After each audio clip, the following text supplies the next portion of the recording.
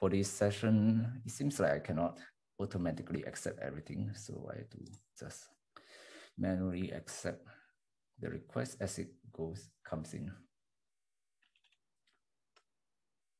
So yeah, perhaps we can start with a little bit of feedback and discussions on like the issues you encounter or anything you don't understand while doing the exercise.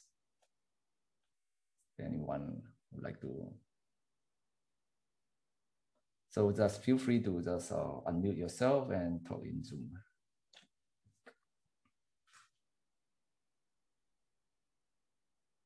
Oh, someone cannot unmute. So apparently we need to ask Jim to allow people to unmute. Okay. I did it. Thanks. The only comment I'd make is, first of all, I appreciate you giving me all the help earlier. Just that, obviously, because it's like research software at the moment, the tutorial and like the book have some quite big like jumps between sections, if that makes sense. Mm-hmm. But you know, I mean, once you went through it with me, the code makes a lot of sense once it's kind of written down. I just kind of found the process of organizing my thoughts like before writing up the code was quite difficult, but that might just be a me thing, or it might be because it's like a new concept to me. Mm-hmm. Yeah, certainly. Sorry. Oh. Anyone speaking? I just want to say, I don't think it's just a you thing. I think it's, you know, kind of a different paradigm when you're thinking about how to piece these pieces together. So I wouldn't feel like the odd one out in that regard. Yeah, I mean, this is like my first exposure to concurrency kind of properly. So it was a lot less painful than it could have been, for sure. So I think, you know, it could be a lot worse, especially for like a research tool for like experts on the ideas. Well, I definitely also agree about, I find it challenging to wrap my head around thinking about process, how to program thinking process instead of the normal either functional programming or OO. But I think give it time, we're gonna figure out how to more efficiently program in this style. I was wondering if you could, I think for me, the challenge was in understanding like how to use the tool or the interface, wherein you were saying that let the type system guide you in how to proceed.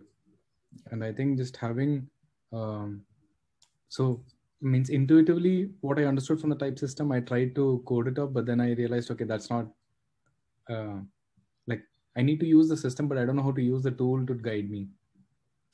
I think just having some demo on that first would be helpful. Yeah, certainly. I think this style of programming can be new to quite a lot of you, especially if you are also new to Rust, then could also be pretty challenging to learn, because now you would have to learn both session types and Rust at the same time. So yeah, I guess that adds a bit on the challenging complexities and also in learning. But at the same time, I think, yeah, it's good to have a exercise so that like it can challenge how you really think about session type programming, and with an actual working language or actual learning working system, then it can actually force you and guide you to actually write the correct session type program that you can actually use. Like once you have written this, like you can even write the other parts of the Rust application that to interact with this. And I think this is something that yeah, is hopefully can be valuable once you learn it for a while, because it will take a while to learn all these concepts. And obviously just 3 hours, I think a 3 hours tutorial session is probably not enough to cover everything. So yeah, hopefully we can learn as much as we can. So with this final session that we have. Okay, any other feedback or questions like what you don't understand? Let's see.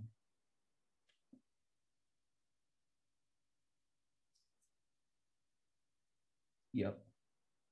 So yeah, the type errors, some of them, they can be a bit difficult to understand, especially with the choices right now. So yeah.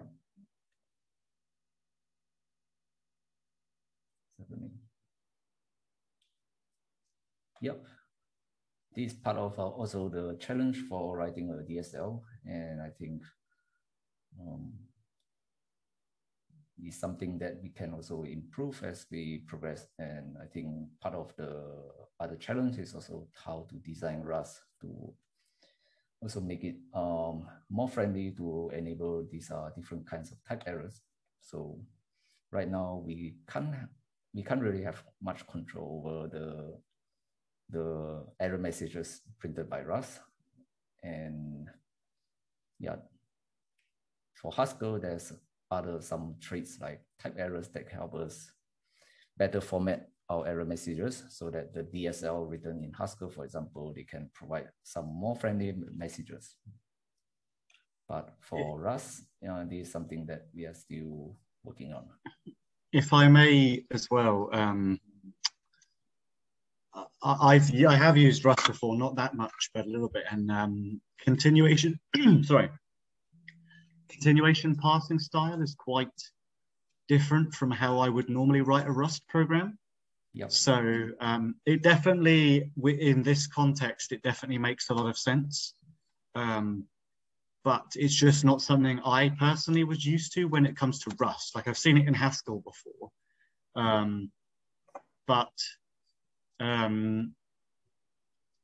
Like, I mean, normally I would write Rust as like kind of like C++, but with a different syntax and different kind of type system.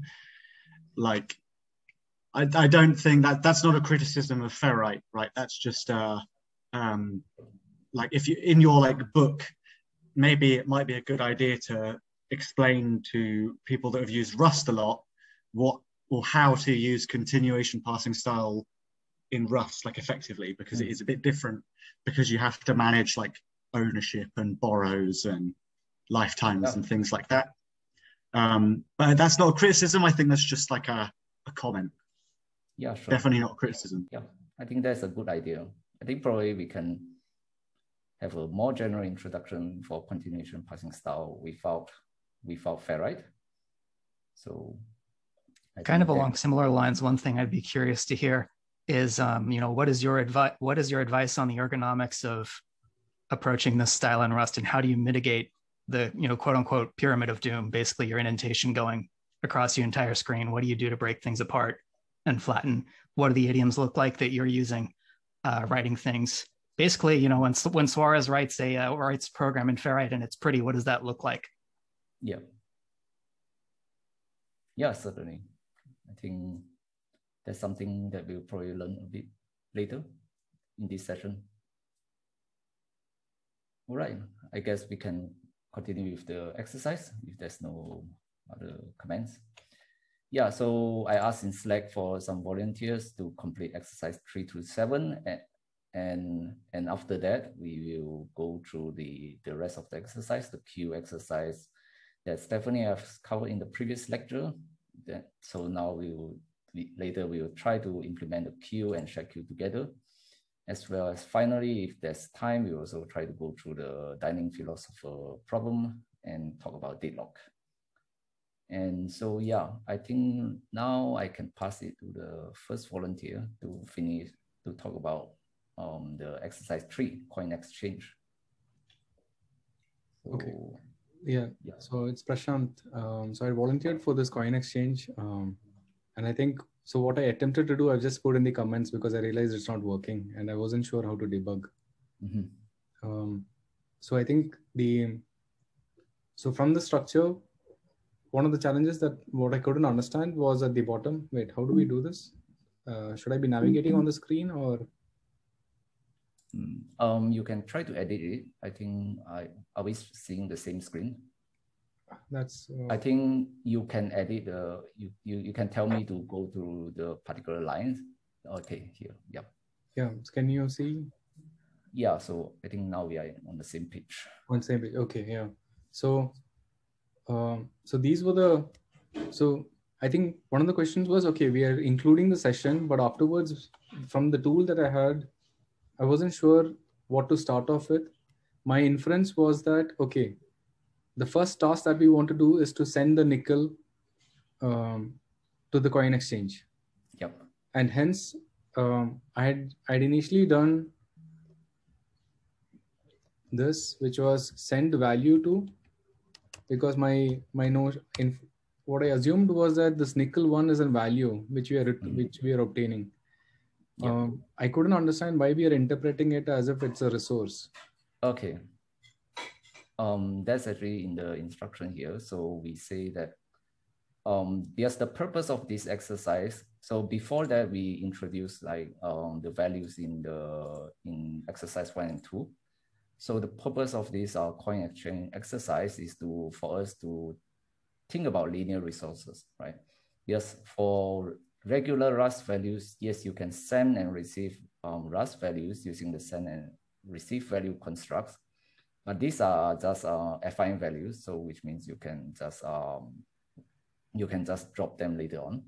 So what if we have some linear resource that we want to constrain in our program so that we can ensure that we use Ferrite to help ensure that it can be used linearly.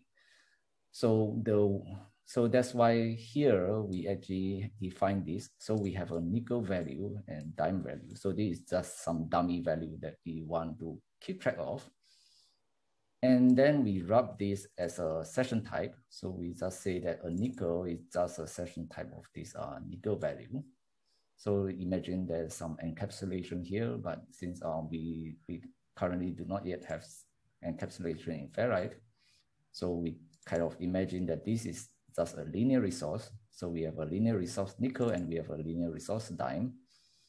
And we just try and see whether these are nickel and dimes, they are really managed as linear resources. So that's the idea.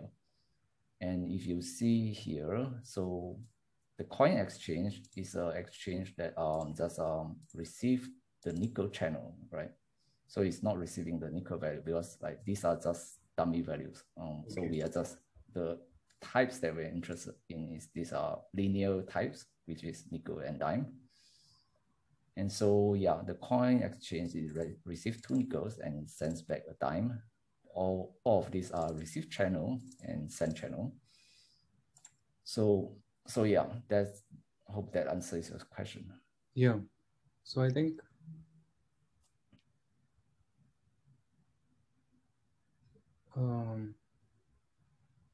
so what we're saying is we send channel 2, we send coin exchange, and we send nickel 1 to coin exchange, right? But then at the same time, then the next thing that we wanted to do, which was the continuation of it, would have been we are sending to coin exchange nickel 2. That's right.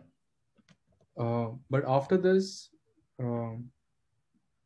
after this, you will get back a dime. So yes, you want to receive the channel. So I was saying, shouldn't I wait? Are you typing something? Yes, I was talking about should I wait? No, you only need to wait if in the final step when everything is terminating. Okay, but why I assume that whenever we are receiving, we should be waiting for the reception.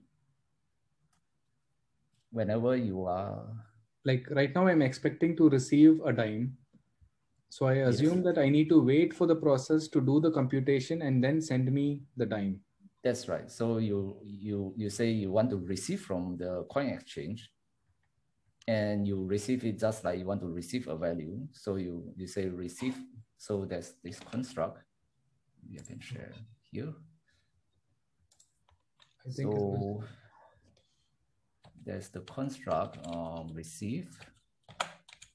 So you have the send channel and receive channel, right?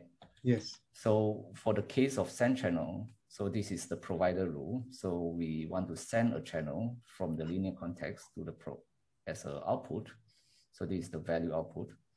And as for the client, you want to receive the channel from. So if F is outputting channel A1 and then continue as A2, right? So you want to receive from F, and then you assign this output channel A1 to A, and then you continue as K.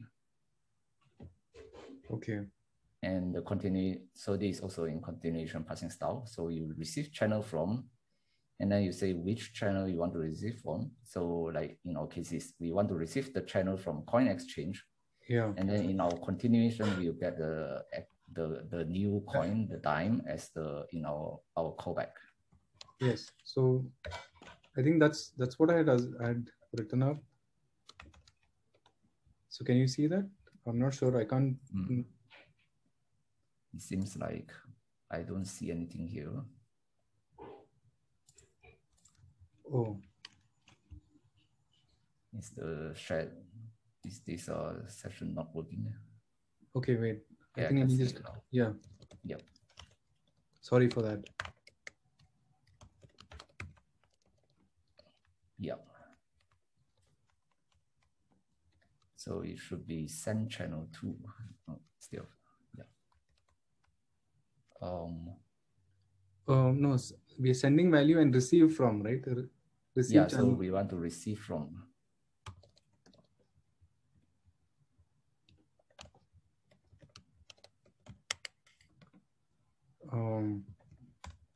And we Yep. So let's just pause here first, and you just let's move the to-do inside. So yeah, let's write a to-do here and try to compile a program, right? And I think there's probably some mismatch in the bracket. Let's see if this works. Yeah, so now I just save, and you can see like there's a error here, right?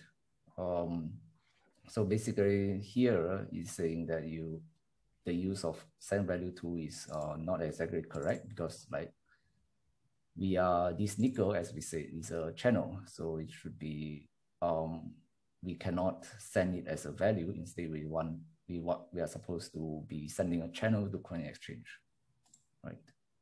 Okay. Yes. Yes. So sorry, I thought I had made that change. No problem. So if we go to the and so I think now there's no problem, that we can continue. And so just to make the screen easier, let's just have a new line. Yep, we can continue here. Okay, but yeah. So from here, can you tell me how to use this tool to guide on what do we decide to do with the dime? Because I need to be sending this dime to the vending machine. That's right. So you can see the vending machine, the session type of the vending machine is that it should be receiving a dime, and then it will send the drink as just a regular Rust value. Okay, so I can say send channel to. Yes. And I will say the vending machine.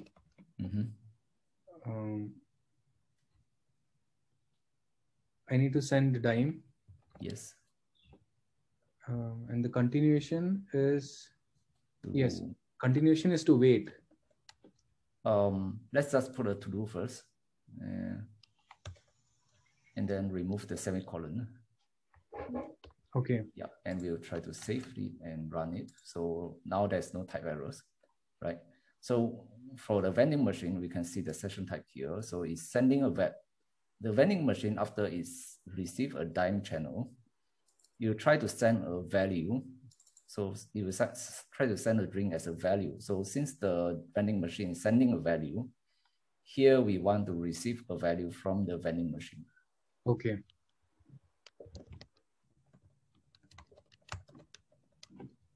Let's put it at a separate line since the screen space is a bit limited. Yeah. So we want to receive a value. So now we'll get the drink as a value. So by the way, I just keep for simplicity, like let's just pretend that the drink is just a fine value so that we can choose to not drink it, but money is important, we must spend it. Okay. Right.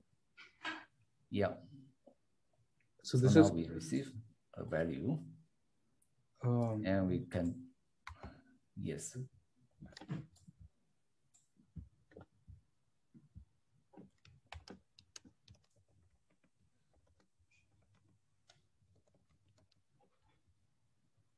And I think we had to terminate after this, right? Yep. So now we have to wait for the other processes that we still have in our linear context to terminate first before we can terminate. So if you follow the types, so you know that the nickel has been sent to the coin exchange, right? Yes. And the dime has been sent to the vending machine. So all these channels, they are already empty. So but the coin exchange and the vending machine, they are still running. So we have to wait for the coin exchange to terminate, and we have to wait for the vending machine to terminate before we can terminate ourselves. So how do we see that from the type? Like if I write here to do. Yeah. Can you show me? Sure. So right now it's a little bit more difficult, but since we have quite a bit of linear resources, so right now this, by the way, this string we can't really print it, so we just say print drink. So we just ignore the value, since like this is just a dummy value. So we just receive the drinks, and here we want to see like, okay, so right now the program compiles, but we don't really know what's inside. So we say that we say to do as partial session, right? So this is what we have inside the partial session, right? And we know that at the end we want to terminate, but we don't know what we have inside the linear context, right? So we can say hlist, right? Or actually here we just replace it with a unit first. No, actually we can't replace it. Let's say like we just have an invalid type, right? So if we say that, okay, this is an invalid type because like the partial session should be a list, but n is not a context, right? And here, actually, I think this is probably not true. So let's just use this hlist and just say, let's pretend that our linear context only has one list, right? One value. So what does it say? Yeah, so we can see kind of there's a, so here we kind of see that the error message here say that we expect a linear context. So the type here saying that we are supposed to have a linear context with only one channel, but actually we have a linear context with multiple channels, right? So we have the first one is have the session type n, the second channel has the session type n, the third, fourth, and fifth, they are empty, so we can ignore. So the first and second is actually here, right? So the first time we exchange, so the Z, so this is the coin exchange, and this is the vending machine. And these two, they have not been terminated. So if you see the session type, so we, for example, the vending machine, right? So we have already received it has already received a channel, the dime, and then it sends the drink, but now it's terminating. So we want to wait for the vending machine to terminate before we terminate, right? So we can do that here. Do you know how to continue? No? I don't. Can you show me? Okay. So what we should do, so we just remove the to do, right? So we can say wait, and then wait for coin exchange to terminate, right? So then we can do something, right? So here you can see that this compiles. So I'll wait for coin exchange to terminate, it works. So we know that we can do something else, right? But the vending machine is still not empty, like it's still terminating. So we have to wait as well for the vending machine to terminate. So we just write this, and then we just use to do again to see like whether it works. So until this point, you can see it works, right? So we say we want to wait for this, and then it compiles. So it means that this coin exchange is terminating, and we have successfully wait for it. And then finally, we just need to do something. So here we just need to terminate. Then the whole session will just compile. Okay. Okay. Thank you. Yeah, I think there are some questions in the chat. Can someone read? The font is a bit small. It's mostly just a lot of discussion, but Joe is asking to go first with exercise 5 before 4. 5 before 4. Okay. All right. Then after, if there's no more discussion on this one, then we can move to 5. So is there any more questions for this? So by the way, so after you write your program or while you are writing, it's also good to use the formatter.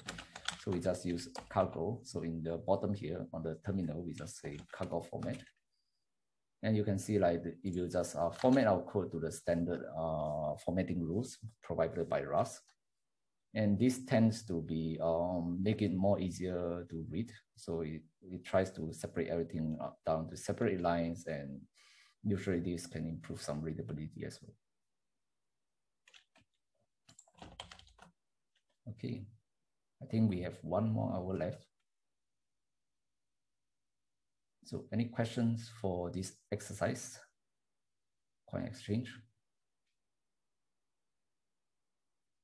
Okay, I hear nothing. So let's go to the ATM then. So we have yes. Are you going to go through it, or? Who would like to do it?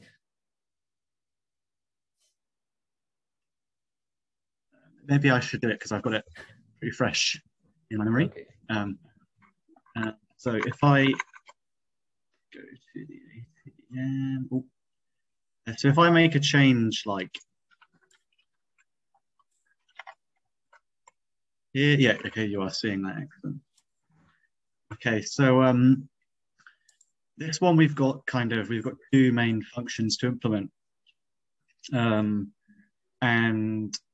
I think we'll start with the client because it's a little bit simpler. And so when Juarez is talking about using the type system to guide what you're doing, I mean, the simplest example, right, is that here it's a session receive channel.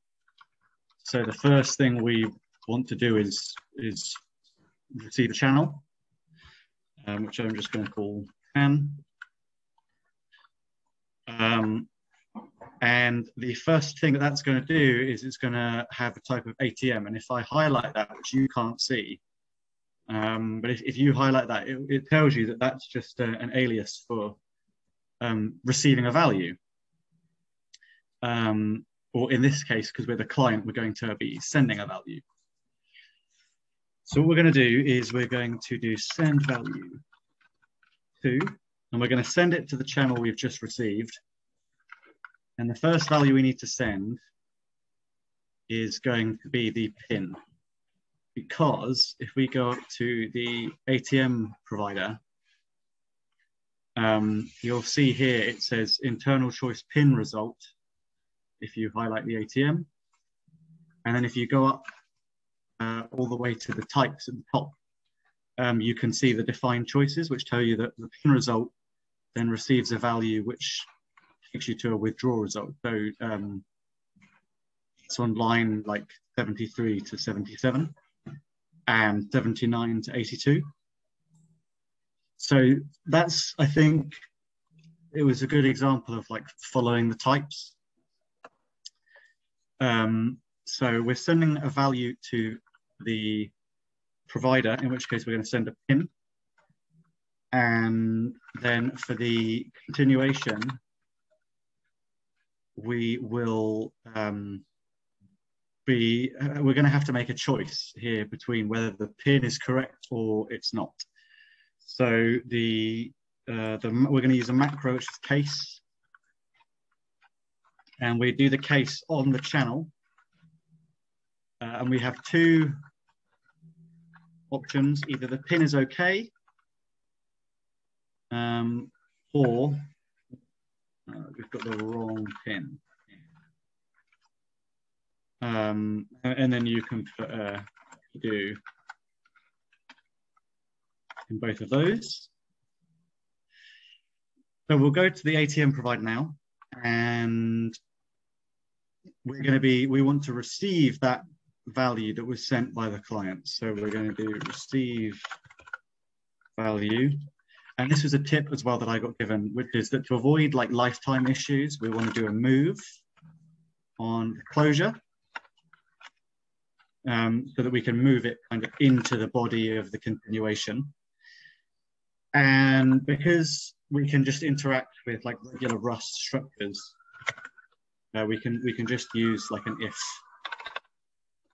statement. So if the received pin is equal to the actual pin, we're going to do something, and otherwise we're going to do something else. But we're going to do that one first because it's much simpler. So we've been asked to print. So I'm just going to say pin provided is incorrect, or something like that. And then we will offer a case, which means that the result in the client that we're splitting on, it's going to receive that result from this from the provider's channel. So we're going to offer a case, and in this case, it's wrong pin, and we're just going to terminate the provider because if the pin isn't correct, there's no point. We can't provide anything, so we just want to terminate right away. Okay, so that's what happens if we get the wrong pin. So if we get the wrong pin here in the client, we're just going to we can't terminate the client until the provider has terminated. So what we do is we wait on the channel, and then we're going to terminate. And so this wait construct just means we're going to wait for like the termination signal from the provider, and then we're going to terminate ourselves because I believe the type system doesn't let us drop the client until the provider's already been dropped. Now, if the pin is okay, what do we want to do? Well, the provider is going to need to know what the amount we're being asked to withdraw is. So the next thing we're going to do is we're going to offer a case. And in this instance, we're going to say, right, well, the pin is okay. Now we're going to block, and we want to receive the amount. So we're going to do another move closure. And if the amount is less than or equal to the balance, we're going to do one thing. So I'm going to put a to do there. Otherwise, we're going to do another thing here. Now, this only matters if we can actually receive the amount. So let's go back to the client, and we'll say, well, when the pin is okay, the thing we're going to need to do is we're going to send to the provider, we need to send the withdrawal amount. So again, that is on the channel that we defined earlier. And the amount we're sending is the withdrawal amount, which, yeah. Then we're going to do something. And I'm going to leave this for now because it's one of the more complicated parts of the code to do with this next bit. So we'll go back to the provider because we can basically finish up the provider now. So the pin is okay. We've received a value amount, which is on line 114. And if the amount is less than the balance, we've been asked to show the user, like, you know, we're going to withdraw a certain amount from the account, and the remaining balance is a search. So that's just a print line. And that's fine. And then what we need to do is we're going to then have to let the client know that the withdrawal is okay. So we're going to offer another case, which was withdraw okay. And then, and this was something that actually I think I would need explained to me again. We've got these two helper functions. And in this case, we are going to be doing the spend cash helper function. Actually, no, we're going to do the forge cache first, which is basically, I think, a linear context transfer of the data. So we're going to use the forge cache here first. So what we need to do is we need to include that session, and because it is a function, we're going to do forge cache amount. And then again, we've got a closure, which in this case, I'm going to call the cache channel. So that's the channel via which we're sending the result of this function. And what we're going to do is we're going to just send the forge cache from the cache channel. So from cache channel. And once that's done, this particular branch is kind of completed. We're just sending the cache through that channel.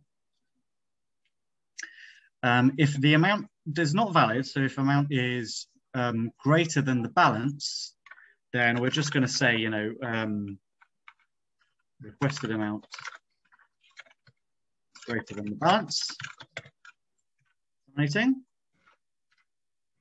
And the case we need to offer, which again, if you just follow the types, if we go up, the other option is insufficient fund.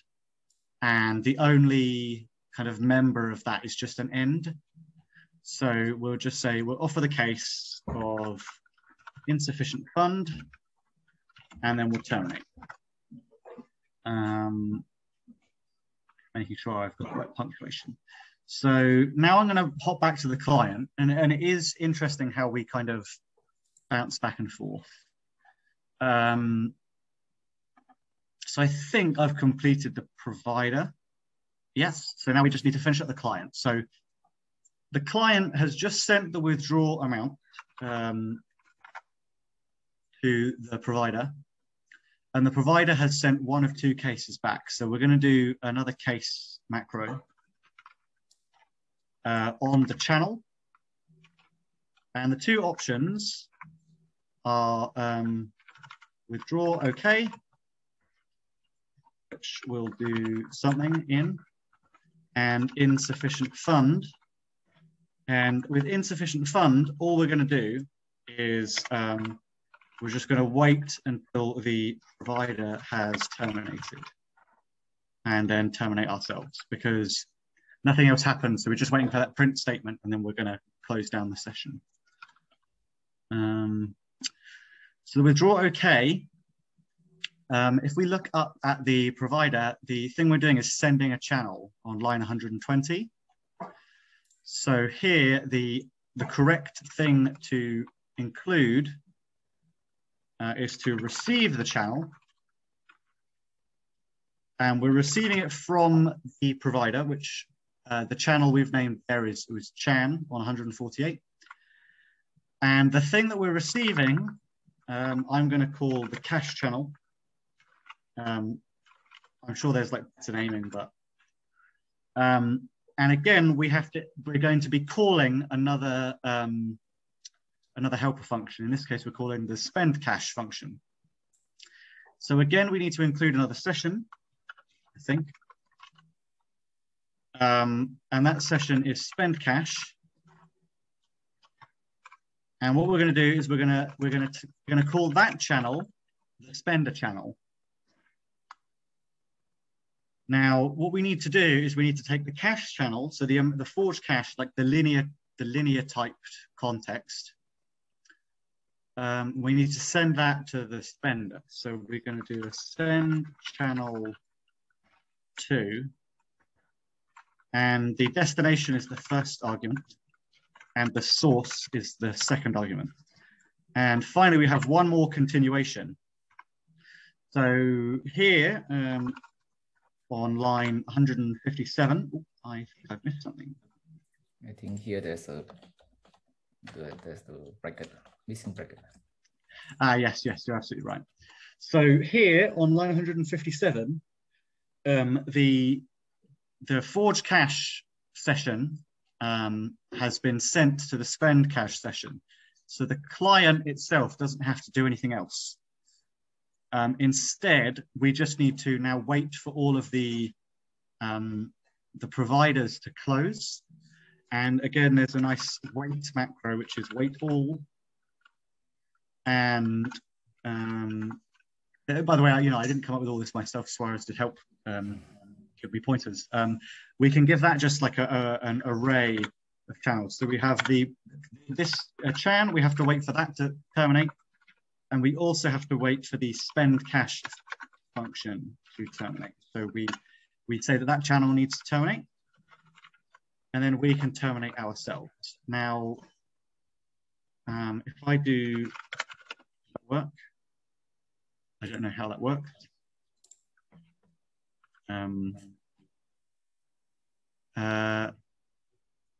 But, we've got an unreachable code on the send channel 2. Have I missed something there? I think there's probably some out of sync or something. I think, yeah. I think. If we just try cargo. I saw a failure to save. Be careful. You might want to copy stuff out just in case you get stepped on. Yeah. Well, it seems to build just fine if I run it from here. Yeah, excellent. There we go. It should be appearing at the bottom of the screen. It looks like you're in just fine. Yeah, looks like it works. So basically, the thing that really did help was the I found it at first very confusing. Kind of, it felt a bit like clients and providers were kind of swapped around, but it actually does make sense when you think about it from a dropping channels perspective. You have to drop the provider first, and once that clicked, it made a lot more sense kind of when something was a provider versus when it was a client. And when it came to kind of following the types around, kind of a lot of the names of the types correspond directly to like some functions or macros. So especially like internal choice, if you're a provider, you offer a case, and if you're a client, you split on a case.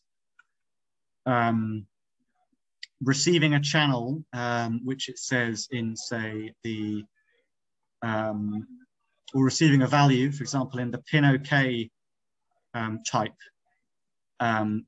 we want to receive a value. So we do just receive a value right away. So it was really useful to kind of split the editor open and say, well, I'm going to be receiving a value or receiving a channel. So the function I'm going to call is probably a good idea to try receive underscore value or receive underscore channel. But at the same time, I definitely think the biggest challenge was kind of just getting my head around kind of, you want to put to-dos I wanted to put to-dos in the right spot and then just jump between the two, the client and the provider. And I was struggling when I was focusing on just doing one at a time. So like, obviously I got some help in the end, but it did make a lot of sense when it all started clicking together. But it is definitely a different style of development.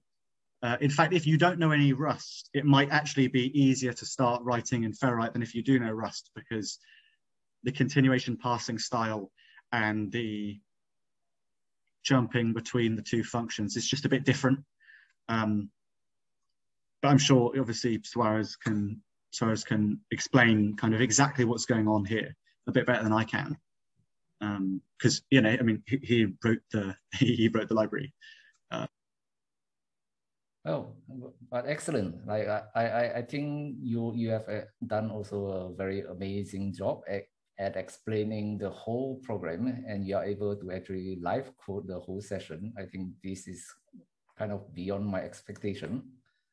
So I think it's actually a very good case that you're actually able to do that after just I don't know, one or 2 hours or few hours of tutorials learning, and this is actually already a pretty complicated program. So I'm actually very happy that you are able to do that and be able to present that at the same time, and that is kind of showing a good, pretty good progress for the tutorial session, I think.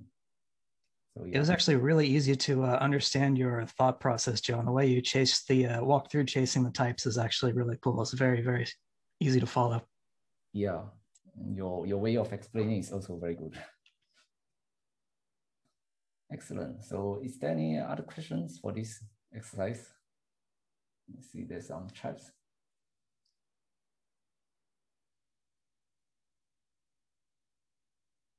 Okay.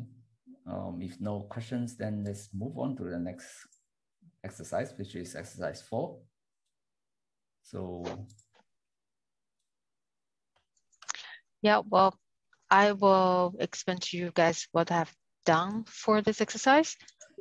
So basically this, for this exercise, we're supposed to, can you guys see my mouse scrolling? I don't see it. Yeah, so do you want to share your screen? Oh, okay. Maybe if you want to share your screen, then I can stop sharing mine. Well, I cannot, it's disabled. Huh. I'm not co-host, so you'll have to enable her. Yeah, I think all participants. Maybe now. Okay, all participants. Does it work now? No. I turned it on. Okay. Oh, thank you. Thanks. So share screen. Ah, yeah, awesome. Which one is that? It's the center. Okay, can you guys see it? We see it, yes. Good.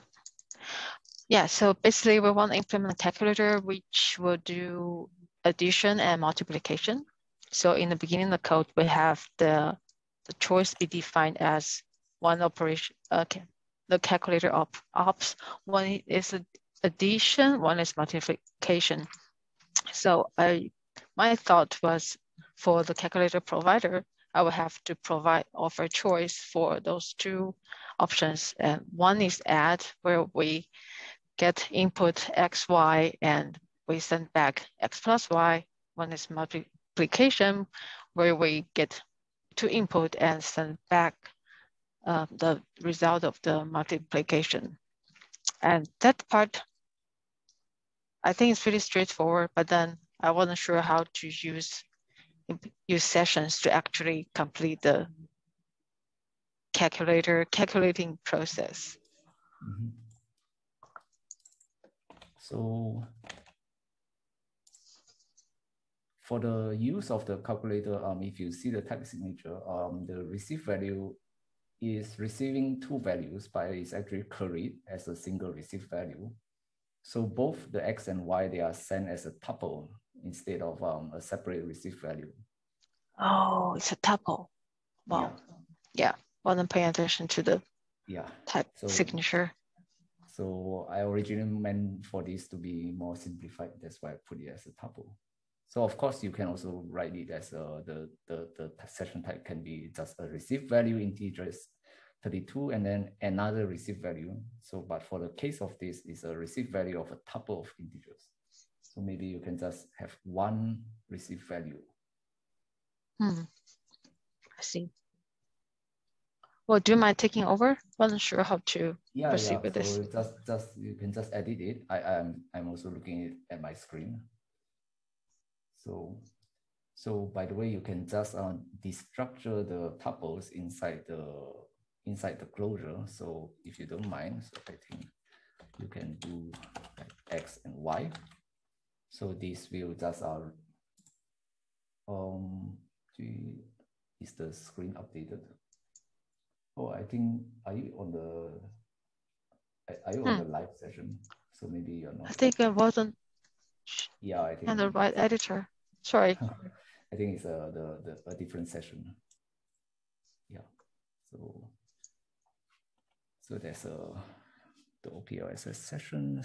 Okay. This one? Yeah. So right.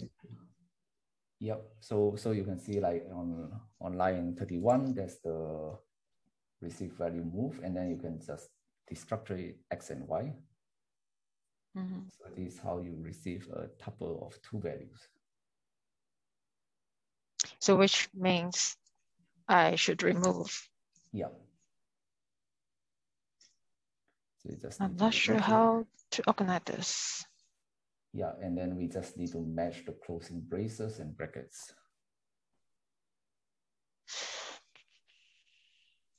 I'm pretty sure I'm missing a bracket. Yeah. So here is the opening bracket. And this is the this is the opening brace, and this is the final bracket. So there should be some bracket around here, right? So this is the final bracket. And so there's a brace here. Okay, yeah. Yeah. So let's see. Yes, I think so. And also here, the final line, there's a extra brace, so we can remove that. Okay, that looks much better. Yeah. So yeah, then we also need to fix the line 35 to 37 in the same way, right? Correct. Yeah. So if I do this. Yeah.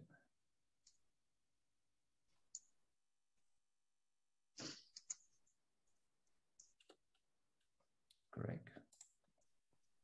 So if we save this, I think it should work.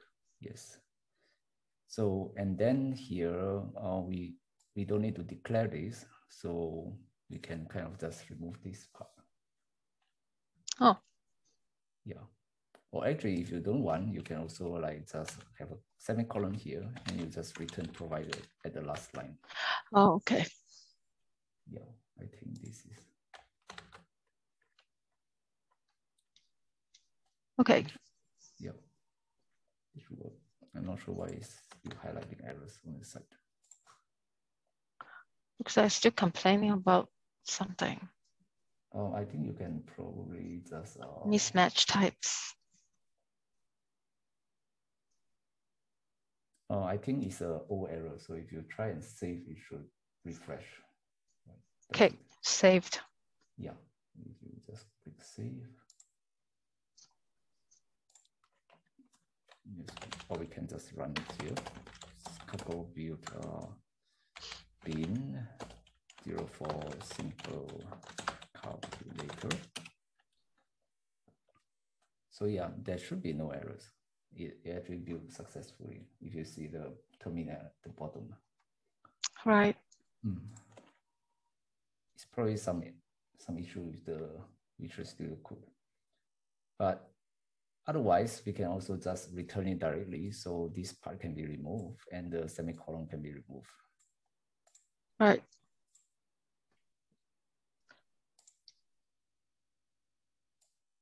So maybe I should do it. Sure. Yeah, just like this. So yeah, I think the program works. I'm not sure why it's still showing error on your side, but maybe we can go to the main session. Right? So line 46, we can try to implement line 46.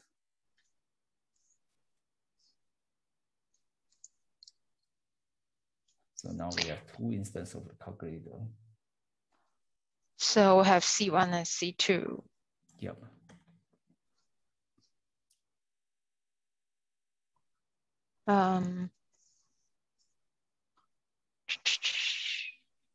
So we want to calculate 3 plus 4 times 5, let's say. So we will multiply 4 and 5 first, right? Is that hard-coded? Sorry? The hard-coded 3 yeah. multiplied by 4. So yeah, the exercise is just a simple calculation. So you just try to you try to use the first calculator to compute 4 times 5, and then you get the result, and then you use it to add 3 to it. I see. Yeah. Well, to do that, do I use applied channels? No need, because right now we already include the session. So if you see like line 44 and 45, okay, we added 2 instances of the calculator provider into our linear context. So which means at line 46, we already have 2 channels. We have C1 and C2, and both of them have the session type calculator. Right. Yeah. So we can just interact with the first calculator to calculate 4 times 5. So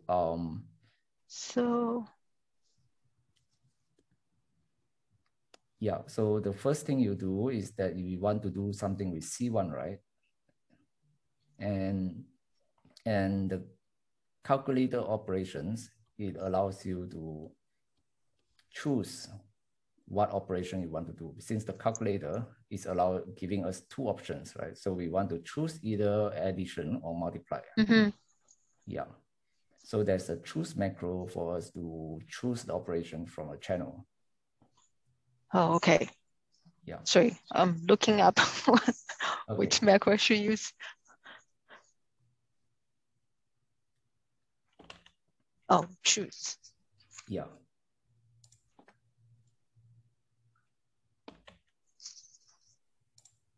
So,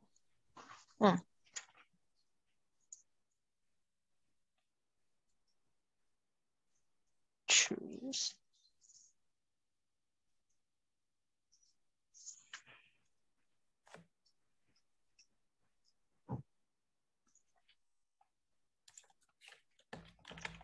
So basically you can say choose. I'm writing it in the comments. So you can say right choose, and then your channel, right? And then on the branch, so like on the mouth, and then something, right?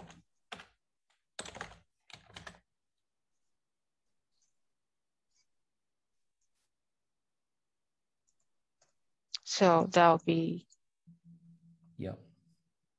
C1.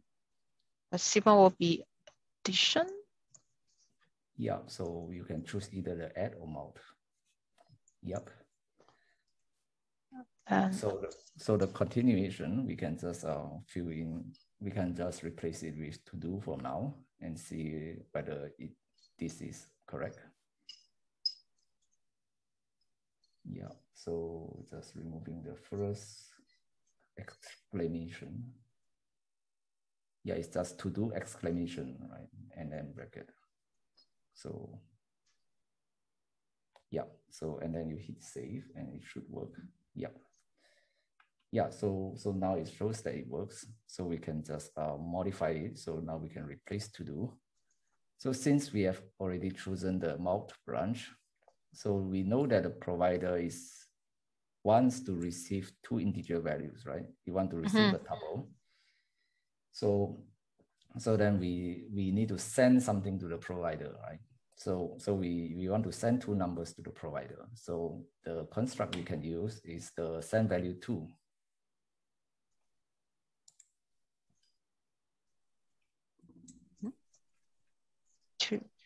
Yeah. Quick half-hour warning, just so you know. Oops. Definitely keep going. This is valuable. Yeah. So let's remove the exclamation mark. since we're using just the function.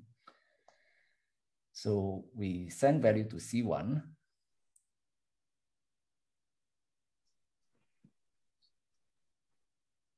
Right.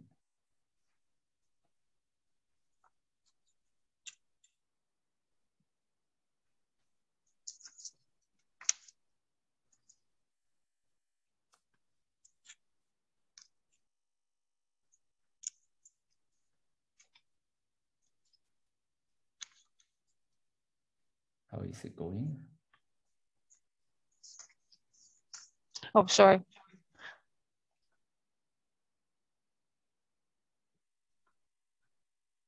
So I can bring up the type signature of the send value to function? Yeah, I think you can. So if you remove this and if you hover to send value to, it should have a, yeah. So although the signature is a bit complicated, so there's inside the reference, so in the slides and in the Ferrite book, there's a description that provides a simpler explanation on how to use this. So yeah. That's right. I guess for the interest of time, maybe we can. Yeah, maybe you can. I can show you and do it together, and then we'll go through the final few shared example. Yeah, so yeah, I can show you. So what you need to do is to just say send value to, and then you choose C1, right? And then we want to send two values. So we want to send 4 times 5, right? And then we want to do. Maybe now I can just share my screen. So yeah, I can stop sharing. Yeah. But yeah, thanks for trying out. If you like, maybe we can also have another Zoom session later to continue offline. So yeah, definitely. Yeah. Hopefully that will help. Okay, so now we are back to my screen. So what we do is that we want to send a value to send this 4 and 5, right? And then we will try to receive something from it, right? So we want to receive the value also from C1, because now C1 is just sending the result back, right? So we just move and then we get the result. Let's call it Z, right? And then here we just say to do and see whether it works. So now we can see that there's no errors, right? So we have gotten the answer. This answer is in Z, and you can see like Z is an integer, right? So this is an integer, and we gotten our first integer, which is the result 4 times 5, which should be 20, and we want to add 3 to it. So what we do is that we use our second channel, our second calculator instance. So which we do choose again, but this time we're doing C2, right? So we want to choose C2 and we want to choose the addition, right? So now it works. So we can choose from C2 that we want to do addition, and then to do addition, we also need to send the value to it because the provider is expecting to receive something. So we can say send value to and then C2. And then we send the result. So we send Z, and also we want to send 3, right? Z plus 3. And then this also, like, once again, we use to do, and then see now it works. So we send a value to it, and also now this branch is also the same. You will send back the result, right? So we just say receive value from C1. And then now we get our final result, right? And then here we once again see whether it works. So, because, so you can see like, here's why like writing step by step would help. Because you can see like in this case, I forgot, I used the wrong channel because I'm supposed to receive from C1, but now I'm C2, but now I'm receiving from C1. So of course, like this doesn't work. So if I write this, then I immediately get an error. So I know that this is the step that I have made some mistake. So I just change it to C2, and then now there's no error, right? And then now I can do something, right? So I can print 9, and then we just print the result. And then once again from birth, if I try to terminate now, I'll get an error because like the linear context is not empty. So C1 and C2, they are both now in their final state. So we can use the wait all, right, to wait for C1 and C2 to terminate. And then finally, we ourselves terminate. And now this whole thing compiles. And we can run this, right?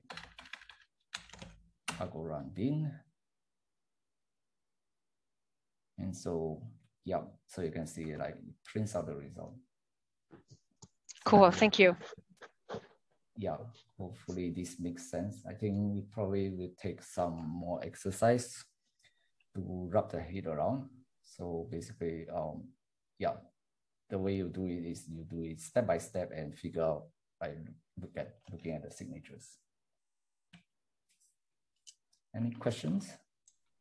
Nope, chat has been pretty quiet. In terms of how to use the remaining time, David was volunteered on number 6 and had some good stuff there. And that one does recursive types, so that might be good to look at.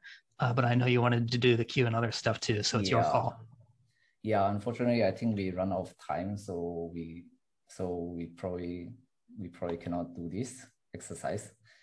So I'll just try to cover the last few content, and then probably just wrap up by just showing the answer, right? Sounds good.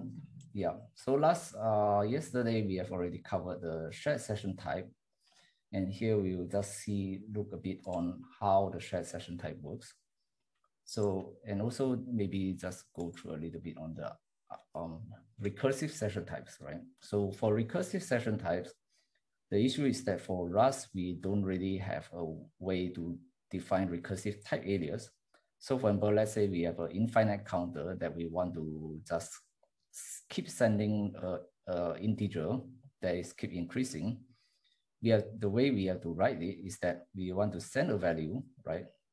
So A1 is equals to send value U64, and originally we are supposed to want to go back to A1. So, but instead of writing A1 equals send value U64 A1, that is not allowed in Rust. So instead we write Z.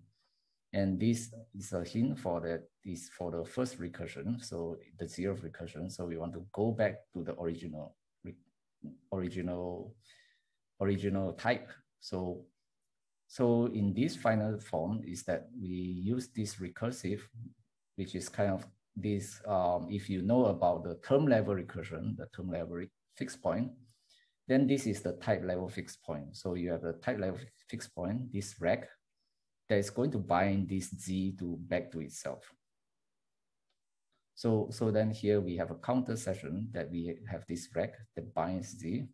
So it's going to keep sending the value. And we use this fixed session to just send the value, right? And then we recurse back to itself. So you can see we have a counter, and then we have call counter again to recurse back to itself, because like after this fix is basically unfolding it. So inside here, inside this continuation, it becomes this send value U64, and then this the whole types of A1 gets unfolded, so it becomes rec again. So then after you send a value to offer the same session, we just call this function again, and it will generate a new session for us. So similarly for unfixed session, we just have to specify the channel that we want to unfix. And then we can also do the similar thing on unfixing it. And now we'll just quickly go through the more interesting case, which is shared session types, right?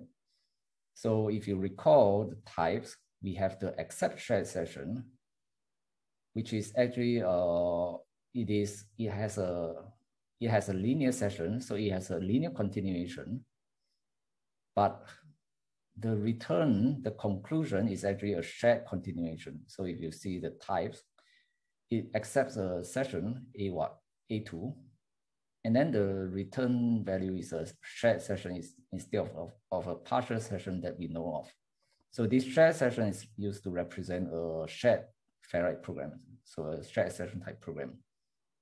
And similar to the recursive session types, we also have a recursion point, which is this release. And what we do is that when we have these types, we will replace this release with back to the original types plus this shared to linear, linear to shared. Because if you look at the type signature, you know that inside this shared to linear, when we define a shared session type, it's always starting with a linear to shared, and at the end is always a shared to linear, and then it follows by a linear to shared to go back to the original session type. So we use this release type to unfold the whole thing by this. So the example here is this, right? So if A1 is the type send value U64 and then release, then after you accept it, so after you accept a session of this type, so A1 is this. So if A1, so you want to offer a shared session type of the type linear to shared and then send value U64 release. And if you accept it, then inside your continuation, you have to offer a linear session type. So now it's a linear session type of type send value U64. And then we will replace release. So it becomes linear to shared and it becomes shared to linear again and back to the original type. So this is the type level recursion that we have. So similarly for detached shared session, so when we detach, you can see like for a accept shared session, our continuation is a linear program and our conclusion is a shared program. For detach, our continuation is a shared session. So we want to recurse back and the result program is a session. So it's a linear session. So this is the thing about switching between the shared and linear layer. And also, if you see that the partial session is represented as a program that's not yet been executed. So for shared session, it's also the same. So maybe I missed an example. So yeah, this is an example of a shared session type program. So we have a shared counter that you want to keep sending a value, right? So when you acquire the counter, you can get back a value from this shared provider, but there can be, now since this is a shared session type, it means that there can be many clients that tries to get this counter, get the count value from the shared counter, and it will work across multiple clients. And the way we write it is just this simple recursion. So we just say accept shared session, and then we send the value. And then we say detach. And when after we detach, our continuation is we go back to the shared counter again. So this is a very simple form of recursion.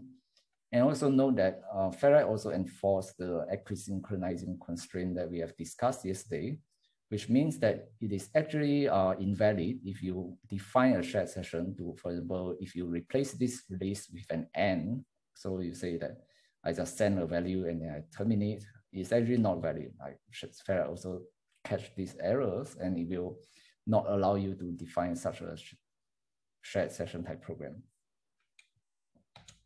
So we say that the shared session is just a program. So when you define this, so if you call this, it's not actually generating a shared process. So here we are just defining a program and it's not yet been executed. When you want to execute it, we call this run shared session function. And what we get back is a shared channel. So this is the actual Rust object that represents a link to the underlying shared process endpoint that has been spawned by this run shared session. So after we call this, then there will actually be a process that's running as a async task in the background. And you can use this shared channel to acquire it. And for example, for the case of the shared counter, you can try to read the values from it. So for the example here, we have the shared counter, right? And we just say run shared session on this, and then we get back a single shared channel.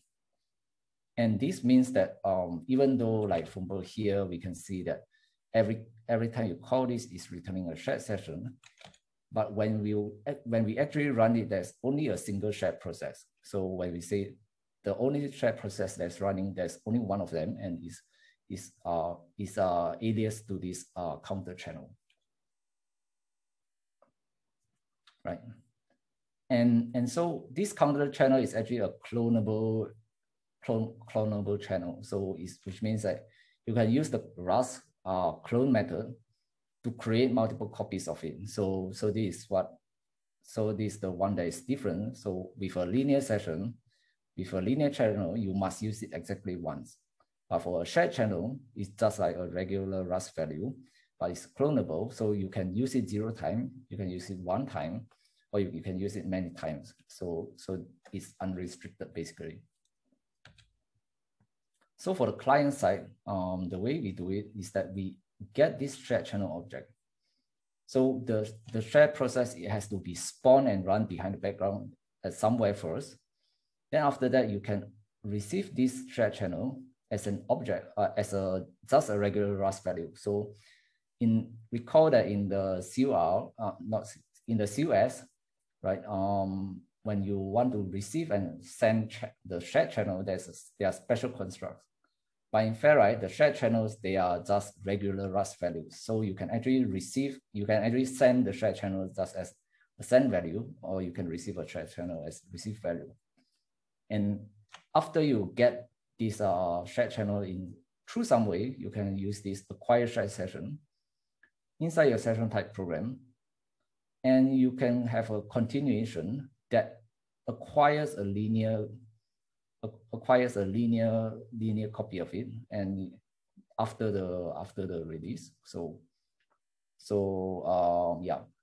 the way we see it is here, right? So let's say we have a set A1 send value to U64, right? And if we have a shared channel of type linear to shared and then send value U64 release, then after we acquire it, inside our linear context, it will have this new channel that's appended to the end of the linear context with the type send value U64, and then linear to shared, and then shared to linear, and then back to the original type. So similarly for release, like after you finish interacting with the linear critical section in the shared session type, you will need to release the shared channel, the linear part of the shared channel, so that the shared channel can be acquired again by some other process. And so here is an example of the counter client, right? So we just create a linear program that is, when it's given a shared channel, you can just acquire this counter, right? And after that, we receive from it, and then we just release the shared session so that other linear process can also acquire it. So at this point, any questions on how shared session type works? Nothing yet. Okay, so we'll just go, for the last 10 minutes, I guess we'll just go through very quickly for the last two tutorial exercise. So we have a shared queue and we have the dining philosopher. So this shared queue, we get it from you can actually refer it from the paper, the manifesting with session types. There's an example on how shared queue works, and Stephanie also have already explained how we can write such a shared queue program. So we can try to implement this inside inside Ferrite, right? If you want to look at some code, Grant actually shared his implementation, and it should be in the workspace. Ah, okay. So do you want to explain it? Is it this one? That was the linear queue, not the shared one. I did not try the shared one. Sorry, wrong one. Yeah. And unfortunately, I think we are already running out of time, so we probably don't have much time to explain. So by the way, I'll just give a quick summary of it. So we already know that for the shared queue, we want to model, so there are actually many ways to model a shared queue, but so to keep it to the original example, we just follow the original example that we structure this queue as a chain of shared process. So which means for each queue, node of the queue, we actually have a shared process that is running. So we have multiple shared process.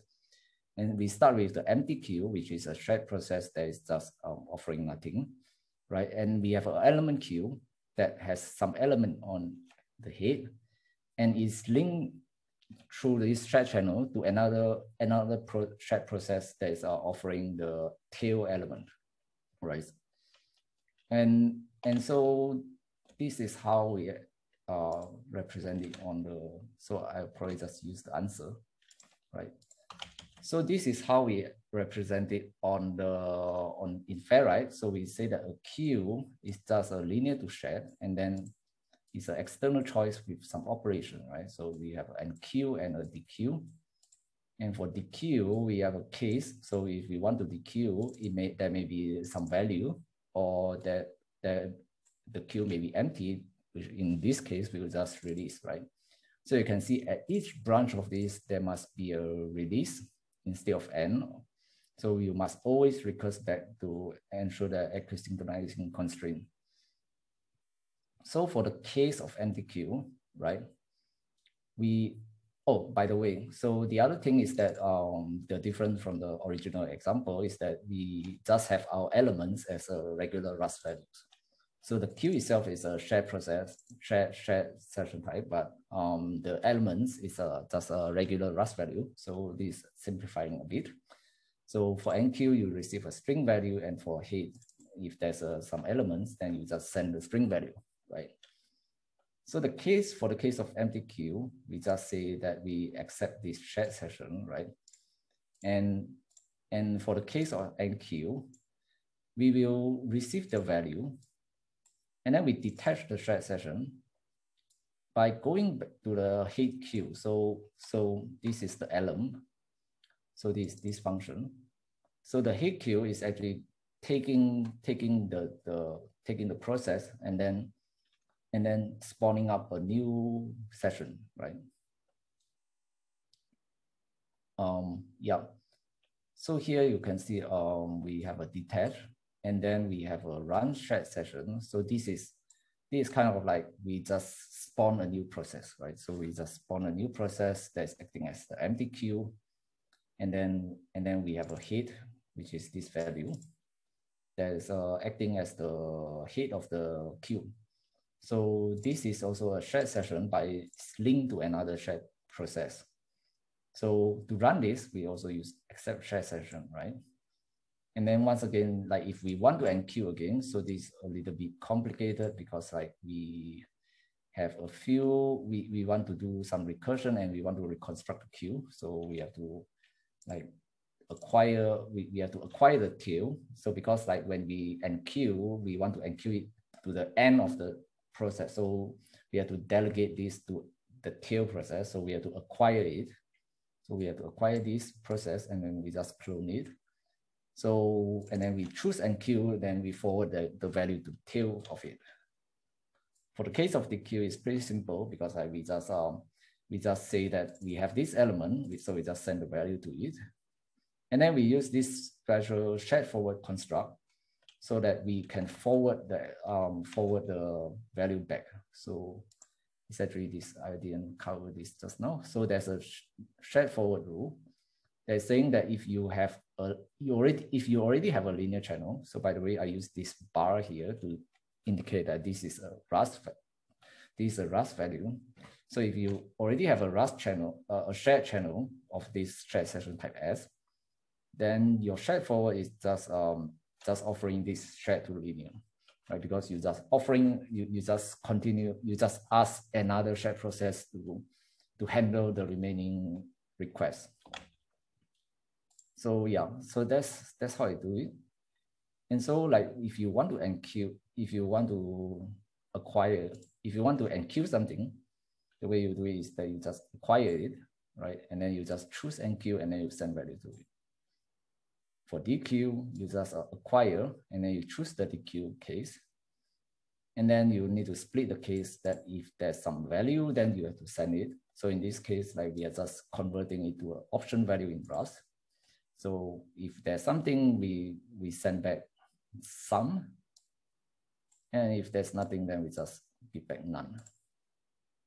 So this is the example that we have. So, and for the last 5 minutes, by the way, any questions for this track queue? The only thing that's come up, and it's kind of an end of session thing, is that Juan was asking if we can share the contents of the shared workspace on GitHub or somewhere else. And I'm sure it will come up if it hasn't, is that people would want to see your answers somewhere too. Yeah, sure. I'll post the answer as well so that you can look at it. No immediate questions otherwise.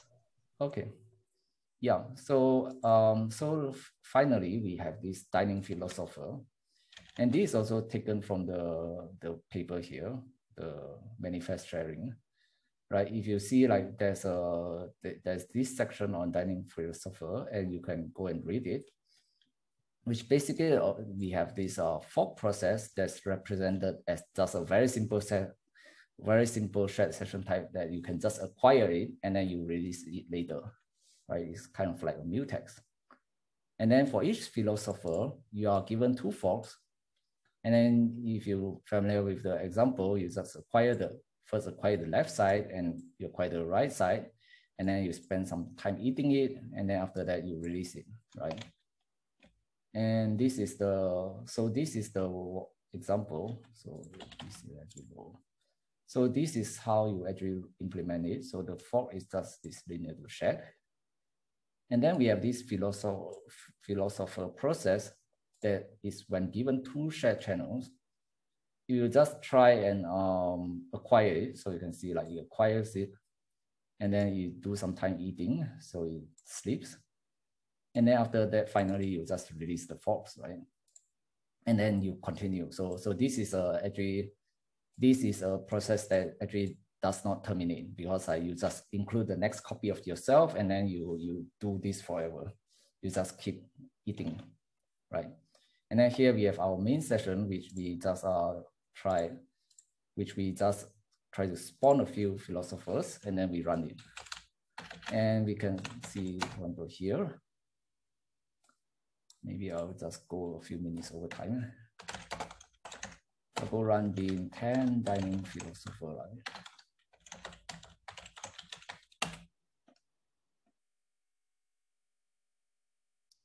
So we just build this.